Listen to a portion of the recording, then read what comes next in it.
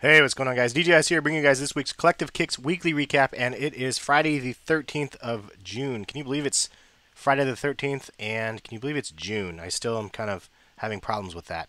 Anyway, let's go ahead and jump in weekly recap. About 6 pages of stuff, lots of stories. I'm going to browse through some of them pretty quickly and then focus on some other ones that deserve a little bit more attention. The biggest one is the higher quality retros in 2015, which I'll touch when we reach it, probably at the end of the video.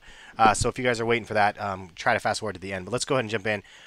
Father's Day Air Jordan 12s baseball cleats customs by Recon. Actually, I was talking to the creator of these, and I might be doing like some sort of a collaboration with him in the future. He's doing these customs for Jordan Brand, actually athletes, and the dude is local to Oregon, and kind of a friend of a friend sort of thing. So look forward to some stuff, maybe some video footage of his customs in the future. If that's something that's of interest to you guys, leave some comments. But he did a pretty dope custom here of these AJ12 cleats, and you can see it has the gamma treatment on those. Very nice. Not leather, or it's leather, not the suede or whatever the material was on the other ones, but still very cool custom, and definitely he has a lot of really cool stuff that he does on his Instagram. So check his Instagram on that if you guys are interested. We have some what the KD and what the LeBron shirts that are going to be matching the footwear. I believe the KD is going to drop today or tomorrow. It says today, but I haven't heard anything about it officially. But you know the shoes drop tomorrow. LeBrons, we still don't know when the LeBron 11, what the LeBrons are dropping. Unfortunately, I really am anxious to see, and I'm anxious to try to get a pair. Obviously, you guys already know I'm a fan of the 11s, so it would be fitting for myself to be able to get those. But I know everybody wants them. It's kind of the most hyped up LeBron 11 ever, especially after the lackluster appearance of the 2K14 LeBrons, unfortunately. But it is what it is. Anyway, introducing the 2014 Lunarglide 6.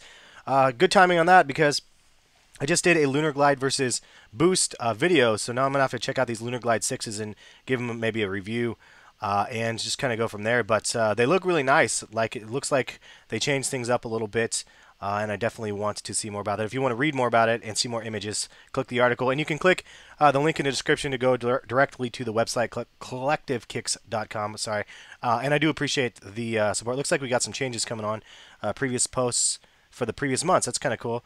They're doing some more updates to this this website as we talk. So obviously we have this popular post section now. It looks like we have previous posts from the previous months that you can click on, which is awesome. I really think that's great, and you can do a calendar view for the previous year. So that's really awesome that they did that. I'm looking forward to seeing the new things that we bring onto the website. Rumored 2015 releases. This is straight rumored. I could probably check with my sources and see how true some of these things are. Obviously, a lot of these ones we already know about. Why would they bring back the Thunder 4s again? I have no idea. That doesn't make any sense at all. So anyway, and why would they bring so many 4s out in the 2000? There should be a lot more 7s. So I don't know. I'm not calling anybody out on this yet. I might run this by my sources, but just so you guys know, just because something comes up in Jordan Brand news doesn't mean I run by everything, or I run by my sources for everything. It's just kind of like an annoying thing for me to have to do that for them and for me. So sometimes if I'm really interested in something, I'll reach out. Other times I'll just go with the stories that other people are kind of posting and see, just give my little twist. This was written by another writer though, as you guys can see. But anyway, we'll find out about that. I guess I'll look into that. I have a feeling. Obviously, there's a ton more releases that are happening that we don't know about, and I know about a couple of them that I can't say anything about. But it is the year of the 7 next year, so keep that in mind. Anyway, moving forward, we have some more information about some Instapump Shaq Attaq 4 retros, and then Kicks Reason wrote a ton of articles lately. I do appreciate all of the articles from the writers that we have. You can see also the highs and lows for the Instapumps, another story on that. And then Evan House did a little blog on the Nike Tennis 2014 Wimbledon pack. It looks like right there. There's about 3 different sneakers, as you can see. Also, there was another colorway of the KD 7 that was leaked. And so this one looks more along the lines of like a non-GS size of the KDs. So we'll see more and more. I have a feeling those KD 7s are going to be growing on people as the year goes on. Same as what the 6s did. last year. I mean, the 6 Elites to me are really, really nice, especially the last one I did a review on. And you guys will see that, I think, in this feed as well. Kicks Reason did another Throwback Thursday episode as well, and I did one on my YouTube channel. If you guys want to check out his video, check that out. And we're moving on. New colorway of Little Penny Posites in the metallic red. Really, really sick colorway in my opinion. With the red upper and the red metallic red kind of like back plastic, or I guess metal area. I don't even know what it is necessarily, but I guess it's plastic, but it looks metallic. Also, there's a video review of the Air Jordan Chicago colorway, the white and red retro from Kicks Reason. If you want to see his review, very nice review. And also did a couple other articles on some Omni Lite and Keith Haring. I'm not even sure who that is, so you guys can check that out if you guys would like. Those look really crazy, actually. Really, really crazy. And then Reebok Kamikaze ones. And also some Fila Spaghetti gray and whites. So there's lots of information on a lot of the other brands out there for Reebok and Fila from Kicks Reason. Also, Adidas has a SL Loop runner that we get a first look at. Price point $75. I'm going to say probably in line with the Roshi run with the pricing that it has. But I like the clever lacing system. As you pull up the straps, sides or whatever, to the laces, it exposes the 3 stripes for Adidas, and I think that's clever. It looks pretty interesting. More to come on that, I'm sure. So the BlackSheep Nike SB Dunk was canceled, and the reason why it was canceled was supposedly because of the Gucci print, similar Gucci print of the Dunk SBs, and because of that, they had to pull these off of shelves before the actual official release. So this is a point that I wanted to discuss, and it's kind of crazy because Nike SBs have had this really crazy release date schedule. You guys have noticed this from I mentioned this in the past from the Bauhaus or the Chairman Bao Nike Dunk SBs. Some stores were selling them 2 weeks before other stores, like some three weeks before they were released online. Like the fact that there's such a huge range, and it seems like the skate shops independently have free reign to do whatever the hell they want with their Nike SBs. Maybe they're going to have some sort of regular cadence happening going forward, where you have the release dates again like you used to. You have just everything the way it used to be. It doesn't make any sense to me to have 7 different release dates for the sneakers. And the main reason why I mention this is because the Nike SB BlackSheep collaboration, there was tons of models that were already sold because they sold before even BlackSheep was selling the models. They were selling on their own regular schedule of whatever they wanted to release them. So now that they had to be recalled, then all these ones that were sold, they can't recall. So those ones are holding a way higher resale value than the ones, or than other SBs, because they were canceled. And they're going to be a lot more difficult to get your hands on. All the ones that were recalled are probably going to be destroyed. And it is what it is, but it's definitely kind of interesting. It seems like Nike SB needs to get their stuff together, have a regularly released like schedule for the sneakers. It can't be that hard to figure that out. Also, the other major thing that they need to do is control the price points of the releases. I'm sick of seeing skate shops charging $250 for a Jordan 1 collaboration just because they can.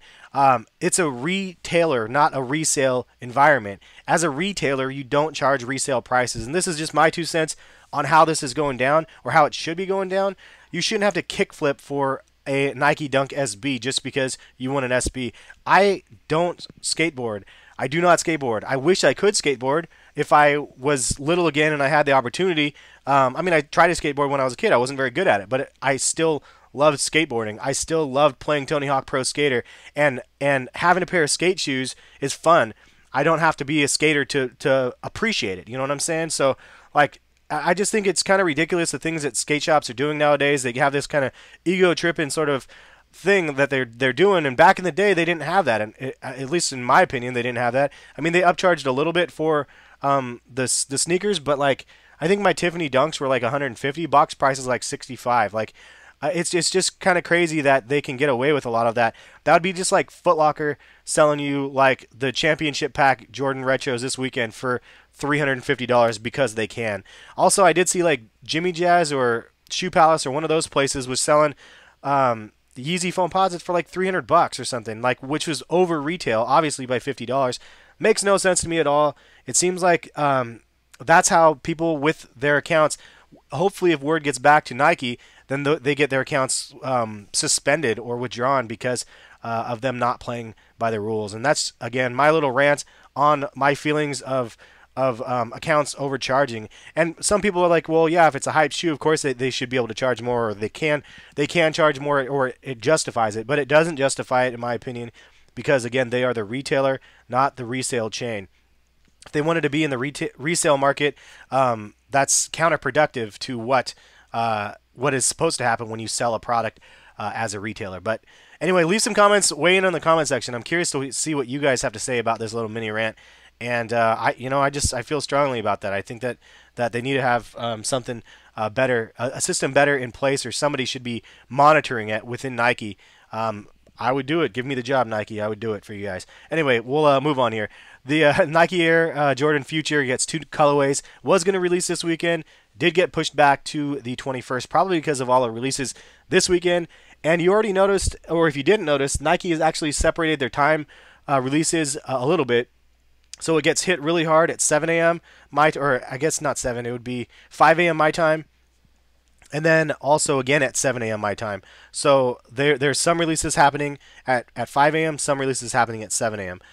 So interesting that they actually changing it up, but I'm assuming it's just too many releases happening on one day.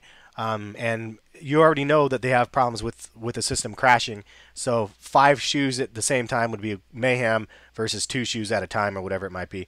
But the futures were pushed back. 2 of the nicest colorways I think I've seen so far. The Iguana colorway and then the black colorway looks very nice. All right, so moving on, we have the Air Jordan 4 Remastered for 2015. That's the last thing I'm going to talk about, so I'm going to get back to that. But there is a new colorway. There's a whole bunch of stuff being remastered. Also, we get a look at the Nike LeBron 11 with the Independence Day kind of colorway there. And moving down, now a lot of these I'm just going to skip over because I did a video on the Lunarglide versus Adidas Boost and a kind of comparison video. I like the comments you guys left on that. A lot of cool people left some comments. Just for Kicks left a comment that was really educational, and I do appreciate those people that know the technical side or know of more of the technical side. I'm just a consumer, more or less, showing you guys my perspective from my consumer side, not from the technical side. So there was a lot of comments. So make sure you read those comments if you see that video.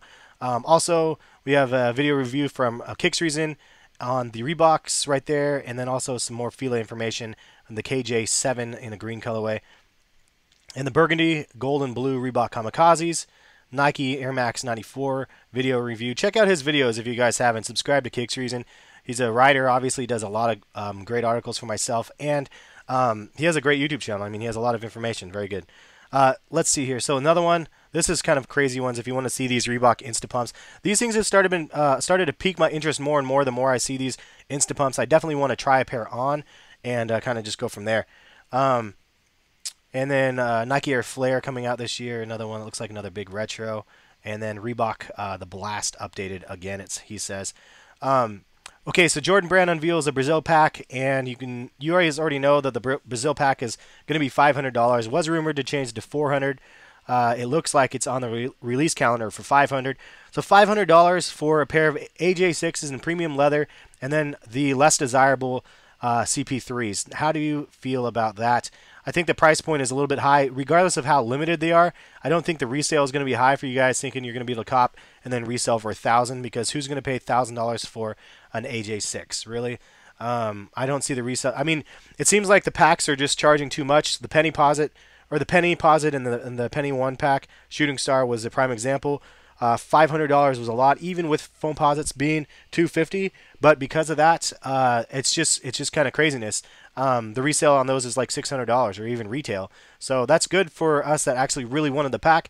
You could buy the pack at $500 instead of like $1,000 or something like that. You guys can see I did a review of the Hyper Penny or Little Penny Posits and the Hyper Jade. You can check out my YouTube channel on that. And I doubled up a lot of these articles because I did a lot of the reviews. Anyway, the BlackSheep Nike SB collaboration. Earlier, I actually was reporting that you don't get the deluxe packaging, only on the deluxe version, which now never actually released. So that was like the big interest to me, is getting or seeing the deluxe packaging for that, and it didn't happen. So my interest went down. I like the shoes. I think they look pretty cool, but I definitely wanted to get the deluxe version. and that is out the window, as you guys already know. This is another one that I was really excited to bring you guys, an article that I wrote regarding the Boxtrolls movie, which is the same people that made the Coraline movie and the Paranorman movie, which, as you guys know, Nike did collaborations with both of those movies, and they released the Coraline Dunks and then the Paranorman foam posits. So I'm saying this next movie is happening in September, I believe, this year. I'm assuming we're going to see another Nike collaboration very soon. And I'm curious to see what the collaboration is. With a movie named Boxtrolls, it's like the perfect match for a really cool box, possibly for a pair of sneakers within this. And I don't know what type of shoe it would be. Maybe leave a comment. Let me know what type of Nike you think it would be. I think it would be really cool to have a Boxtroll like Air Max or something like that. I'm not really sure what, but kind of a legacy shoe would be fun. They went with the foam posits and the Dunks before, so who knows what they're going to do this year. But I do imagine something, because as you guys know, I believe Phil Knight is affiliated and owns part of, or something like that, of the company. I don't know how to say the name, Lakia or something like Lakia. Anyway, they're actually their headquarters was about 5 minutes from my old house. So go figure. I should have just knocked on the door and asked them. But I'm definitely crossing my fingers and looking forward to that. So JP Custom Kicks went crazy for the G Money, which is one of the writers on the site as well, and he did this crazy Japanese. I don't even know how to say it. Yukio, I don't know. Custom, but this is wild. Like, the print looks really dope. It was inspired off of the Paris Dunks, and as you can tell, it has a really cool vibe. Great custom, and really smart of the G Money for using the base colors that he did, or the base model as he did, because you have the clear soles on it, which looks super sick, and just one of the best customs I've seen JP Custom Kicks do, in my opinion, just from the looks of it. So shout out to both of you guys. Great collaboration effort on these, and they look amazing. And I believe the G Money will have a review on that, so check back to his. I believe he has a link to his channel, or if he doesn't, he should, and you can check it out the video. Reebok Blacktop Retaliation, is that what it is? And available now. Those actually look pretty crazy. Kicks Reason wrote a couple articles on some more Reeboks, and then as you guys already know, the future black and white get the release date was the 14th, and now is the 21st. Insta Pump Fury Soulbox collaboration updated from Kicks Reason. I did a review on the LeBron 11 Everglades, and I compared them to the King's Pride, which I think is a fair comparison because of the inside collars of the King's Pride. Also, the Nike SB Paul Rodriguez 8 gets a release date June 21st, so look out for that for the very first P-Rod 8. The Supreme collection, the Anti-Hero, I believe collection is how you pronounce it, happened this last Friday, or last Thursday. If you guys copied anything from that, Thursday would have been the day. And then let's keep going down. The KD6 Elite versus KD6 regular comparison video. Also has some other video or sneakers in comparison on that. And the LeBron 11 Elite from the Gold Collection review. I always throw in a couple other sneakers just for comparative purposes. So I showed you guys the Mangoes, I believe, in that one as well. So the Air Jordan 10 Chicago preview for the 2015 kind of the premium like versions of the Jordans. There was images of that, and I'll get into that story coming up here in just a second. Also, the LeBron 11 Low Mango Atomic Mango, which is also known as the Floridians, I believe, are dropping this weekend. One of the colorways I really dig of the LeBron 11 Lows. I really wish they did the KD6 Elite Lows on this model, though, with that visible zoom air. It just would have been amazing. But they didn't do that. You got the same old kind of tooling on the sole as you did from the LeBron 10s and the 9s. Unfortunately, it looks pretty much the same. If I can get those for a good price, I will try to get those. But I'm not paying retail on those, unfortunately. Air Jordan 1 Retro High Family Forever release, that's happening this week as well. Probably won't be as hyped up as some of the other ones, and I don't know, I'm on the fence with it. It looks pretty cool. I like the concept, and supposedly it was a surprise from Jordan's family to him for the design of those, which I think is cool. What the KD releases this Saturday, so good luck to those trying to cop. Hopefully you guys lucked out on some RSVPs or some raffles. Same with the AJ11 Retro with the 23 or infrared 23, and we get a weird Nike hybrid. That's a Nike Air Max Bo Jackson quote unquote South Beach colorway. Kind of an interesting looking trainer, just kind of a weird hodgepodge of stuff, but definitely has different elements from some of the trainers that are popular out there. Tokyo release and the Shanghai release of the City Collection happened this morning. I'm not sure if you guys were interested in either of those. Leave a comment. Let me know if you guys copped any of those. And then let's jump into the last stories. I know we're running out of time here.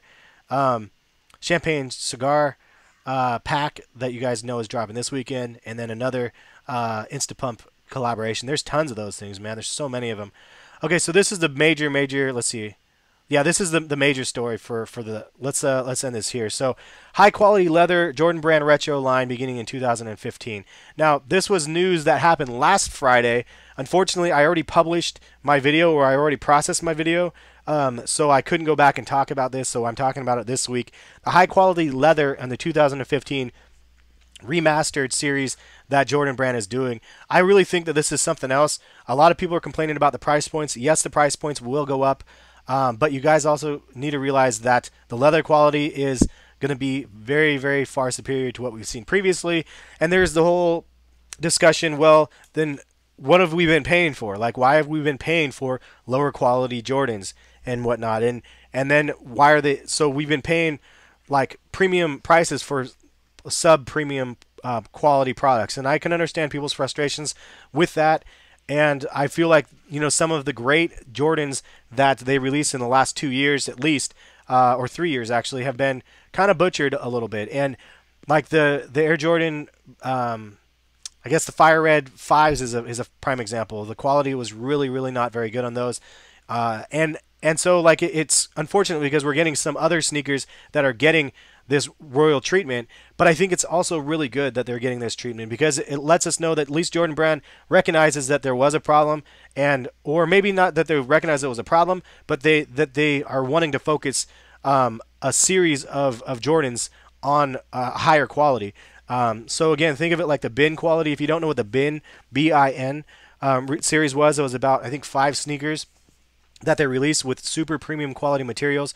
Really limited numbers, and most of the bins resale for about $700 to $1,300 or something like that per pair. Really high quality materials, really nice work. I definitely think that this is a step in the right direction. I'm hoping that we see this on a lot of sneakers. In general, I just think that it's just an awesome thing that is happening. I know a lot of people are pissed about it. This red colorway looks super sick for the Jordan 10s. Look at the quality. I mean, it looks amazing. The tumbled leather, it looks amazing. So tumbled leather is man-made sort of stuff, but they basically take the leather and they do a process to make it tumbled. But if you use crappy leather and tumble it, it's just going to be crappy tumbled leather. Like the Laney 5s is an example of a mass-produced tumbled leather that was mediocre in quality. These 7s definitely don't have that. They have quite a nice tumbled leather, and then pebbled leather and whatever else you want to call these ones here. They have a lot of improvement. So I think it's a good thing. I can understand people's frustration, though I'm not trying to justify the lackluster performance in the retros in the past. But I also wanted to know, like, if you had a pair of Jordans 20 years ago, let's say the Jordan 6s came out 20 years ago, right? Or 23 years ago. Then, like, how many pairs did they come out with back then? So if the quality was super A1 back in 23 years ago, then like how many pairs did they make? Did they make 250,000 pairs back then, or did they make 20,000 pairs? Because if they only make 20,000 pairs, they can focus on higher quality materials and higher crafted product. Nowadays, it's in such high demand that they're literally selling the name brand for whatever it is as the elite status symbol of whatever. It's not for performance, it's for a status symbol. For the most part, they can really take those sneakers and sell them for a premium and not have the premium materials with it, but you're also selling 250,000 depending on the sneaker release. 250,000 pairs. That's a lot of manufacturing, and I still compare it to a McDonald's hamburger. You won't have the same like wow factor from a McDonald's hamburger as you do from a mom and pop's place that gets their beef locally or whatever it might be, and all the ingredients fresh, and every burger that they make might be different. A McDonald's, you go, you get a Big Mac. It's the same Big Mac everywhere you go. Every city across the United States or wherever will have that same exact Big Mac, and it will taste the same. Same thing as a Jordan Retro. It will be exactly the same.